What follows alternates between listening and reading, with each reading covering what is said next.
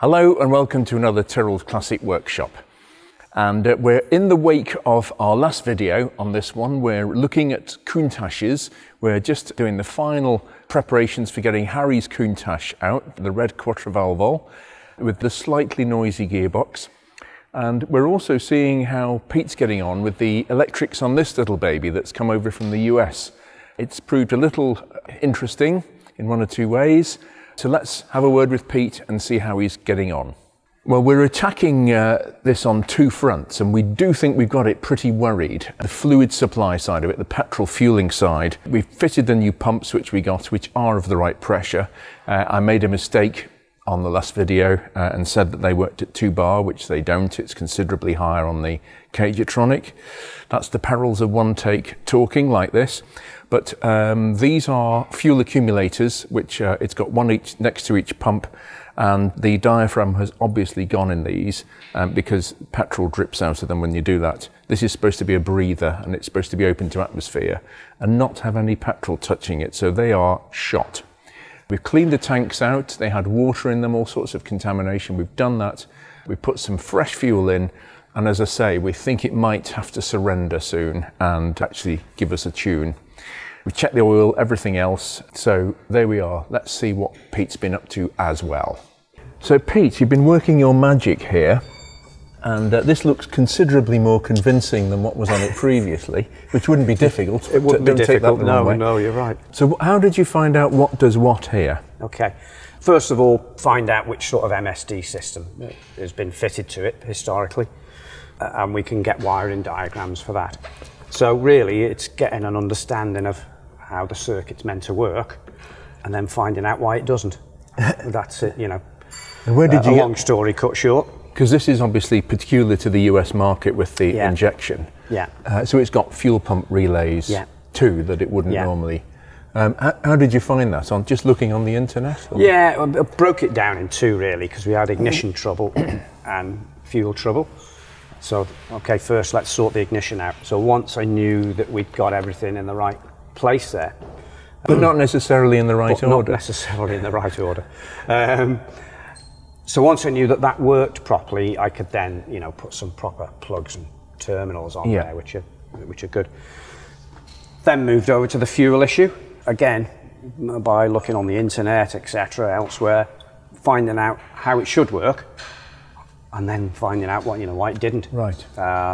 So I kind of jumped a few steps and went straight to the fuel pumps to find out if they worked, which they didn't. So once we got new pumps on there, knowing that they work, and then backtracking up the circuit, if you like. Brilliant. And it's, I say complex, it's more complex than the European ones because it's got two separate, completely separate fuel systems and two completely separate electrical circuits controlling them. Yep. Which is over here. Which is over there. Which it isn't on the European ones. It's you know, it's in the boot actually, just down here. So yeah, you know, it took a bit of time fathoming out really. So once we knew we had good pumps on there that actually pump some fuel, then it's work out, right, how do we get them to actually do that? So again, we had issues with the electrical stuff over there. Just down to bad connections really, you know, a combination of age and water ingress, you know, due to condensation and it standing. So yeah, it's got 3 relays that control the fuel. You're being very kind, considering the electrics were left the factory being placed under a grill where somebody, if somebody's washing the car, it would be difficult not to squirt a hose pipe in there. It's not the greatest bit of design, is it? But so yeah, that was, you know, that was it really. It's just time consuming. Yeah. As I say, fathoming out how's it meant to work, and then making it do that. That's great. Well, so now it does. So we've got feed to the pumps now. We have. We've got 2 fuel accumulators on order. Yeah. And you think once we've got those hooked up, I mean, all things being equal, he says extremely optimistically, we could get a tune out of it. Oh no, I'm sure it'll be fine. It's, you know, we've had to replace really all the components in the fuel system just because of the old fuel and, and stuff. It ruins things, you know, with the because of the ingress of water. Yeah, we were caught out a bit with this one because we didn't realise it was a non-runner, but it actually hasn't run for some years, as it's turned out. No, that's right.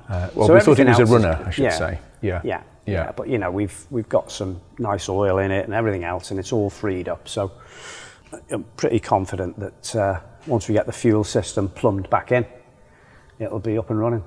Fantastic. Yeah. All right, well, thank you. Beautiful work, really is. Fabulous, amazing. isn't it? I think so. No, I meant your work. That's what I meant.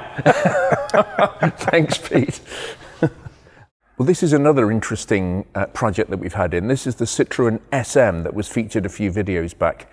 And it was this very car that Messrs, to use a very old expression, Messrs Clarkson and Hammond were driving in and actually saying it was a beautiful car.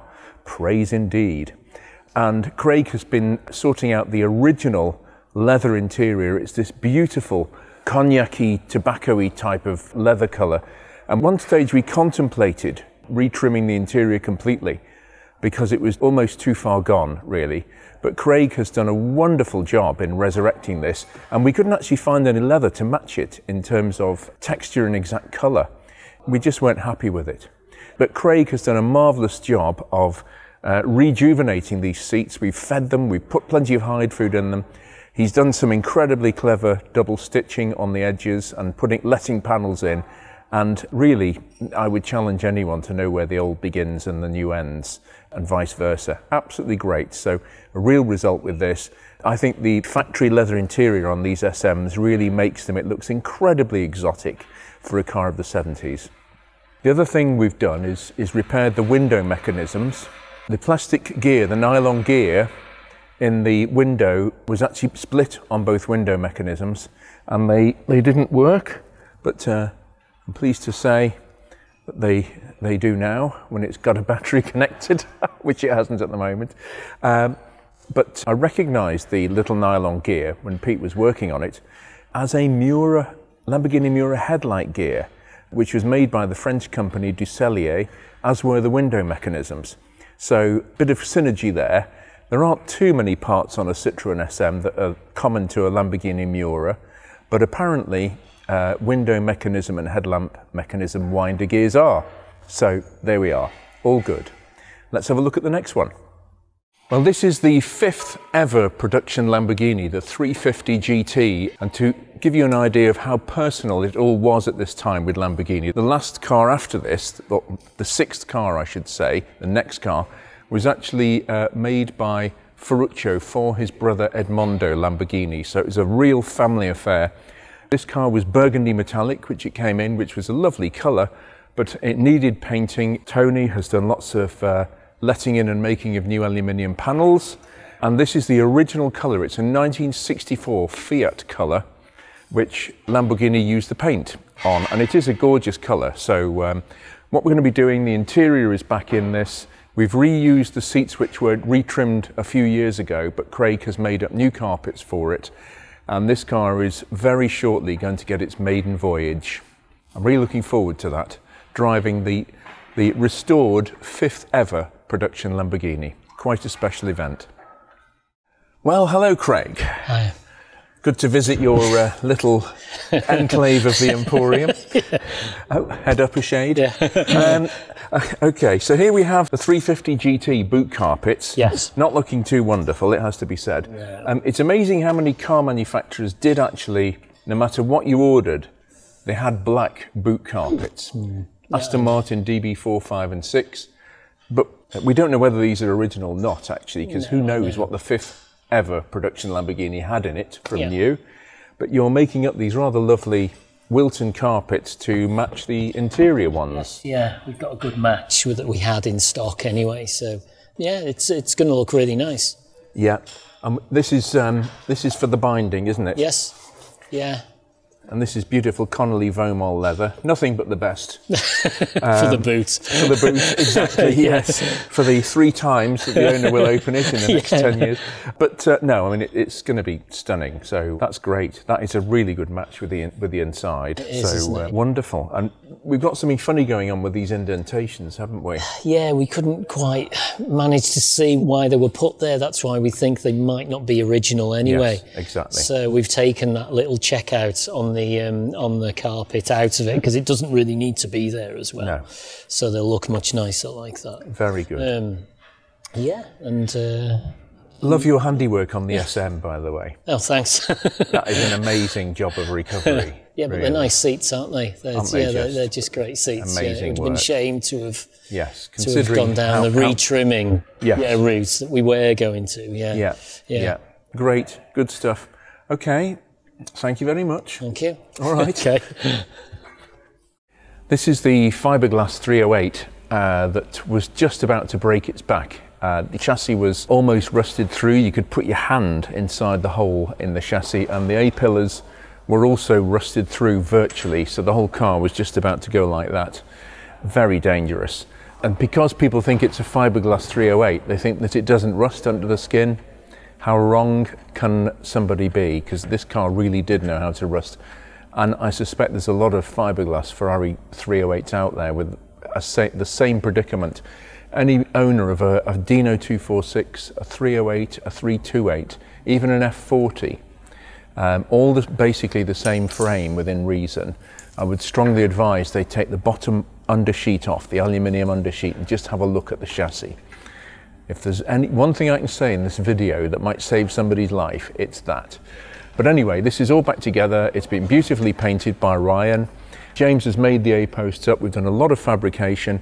We've had the headlining, which is a one-piece fiberglass moulding covered. We've had that repainted by our leatherwork guys, Steve, who does brilliant work. And we're just not far off finishing this car off now. This has been quite a long project, actually, but it's well on the way. Craig's made up some new carpets for it, which are also going in, and some new vinyl panels underneath the seats. It's really looking rather good now. So we'll move on to the next one.